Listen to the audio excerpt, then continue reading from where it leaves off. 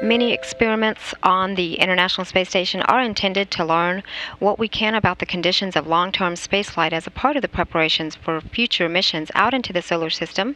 That includes experiments that use the human crew members as test subjects and those that focus on the millions of other living things on the station, the microbes, which share the station environment with the human crew.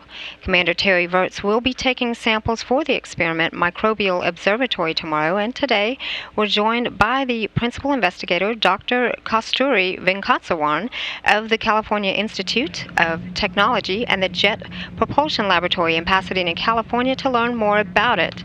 Hi, Dr. Venkateswaran. Thank you for joining us today. Hi, how are you? Thank you for having us on the air. Thank you. We really appreciate you joining us to talk some about this experiment that they're going to be working on. I know today Terry is actually reviewing some of the procedures for that, and he'll begin doing some of the samples tomorrow. So let's first just talk about, where do the microbes on the space station, where are they? They are everywhere. Like, we breathe and then we inhale and exhale microbes every day, So International Space Station is not a different environment either, other than microgravity. So they are everywhere. We have to look for it. And where do they come from? Yeah, that's a great question. So normally people say that it comes, when you are living in your house, the microbes comes from outside. But in the case of International Space Station, you don't have a football field, so the dirt comes in and all. But actually, the human are the walking fermenters. So they hold, say, 10 to the 14 cells, microbial cells. When compared to their own eukaryotic cells, they are about 1,000 times more. And it might come from the Earth through the cargo and the human who are traveling between them. So the main source are human, as well as the stuff comes from the Earth as a cargo. Okay, thank you. So if we can't control the microbes that are present, why is it important that we identify and monitor the microbes? It is not that we cannot control. The thing is, it is different from what we are seeing in the Earth compared to what is in a closed environment. Because NASA has taken utmost care to have appropriate air environmental system of a closed system like in space stations, to see what can be there in the air of the space station, which is a very closed system where a lot of things are being inhaled and exhaled by the human present in there. So it is not that you cannot control, but you need to know what is in there, so that for a long period of human habitation in a closed system, you can learn from there and avoid a kind of prevention, so that if you monitor what is in there, you can prevent easily. And we should not forget the microbes are integral part of the human, so there are a lot of beneficial microbes out there that helps us also.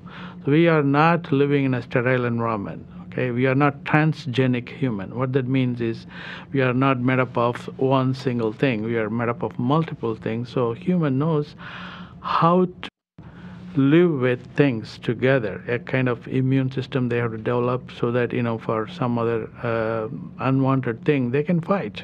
The microbes out there can fight from other bad microbes also. So basically, maintenance is a key part to live and have a better living conditions in a closed system.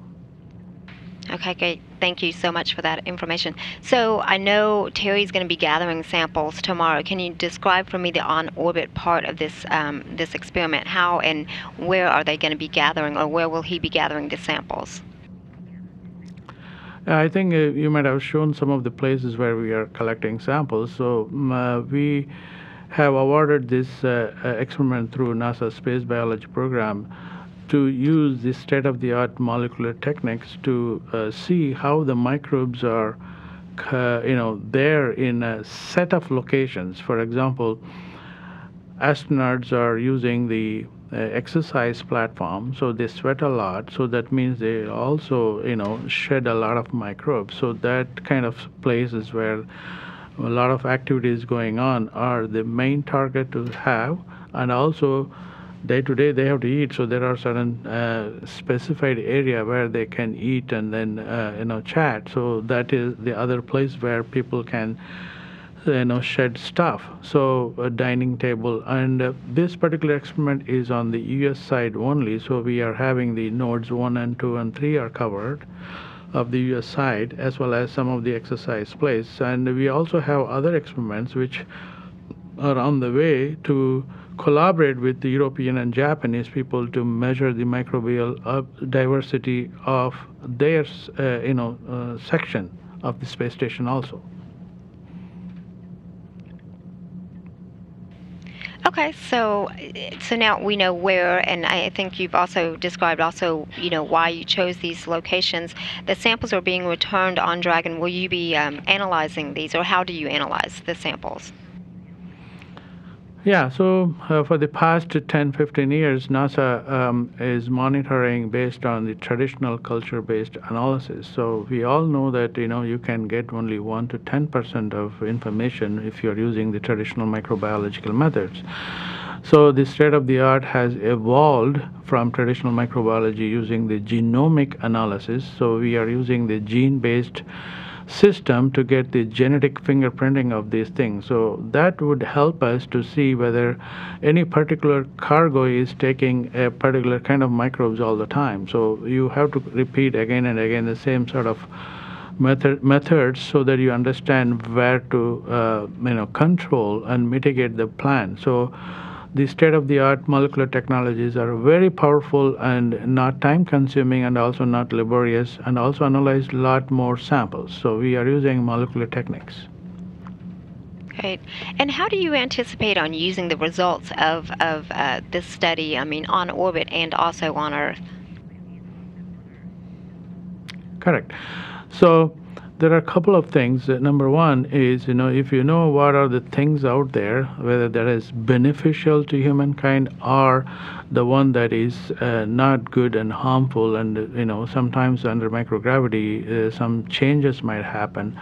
If such kind of mutation is happening, then you will know what needs to be targeted and eradicated using appropriate cleaning regimes, as well as some sort of mitigation plans can happen.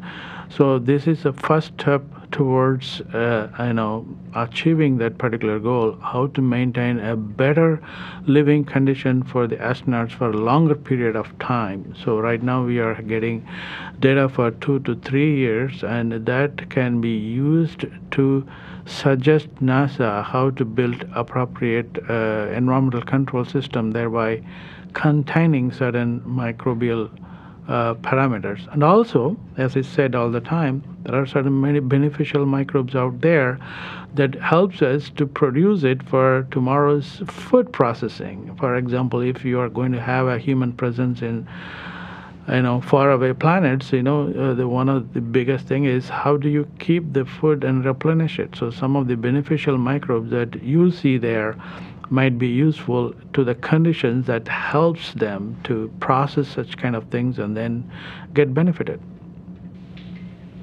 Well, thank you very much for joining me again, Dr. Venkateswaran. It's very interesting research, and we look forward to learning more about the findings that you have throughout this. Thank you very much.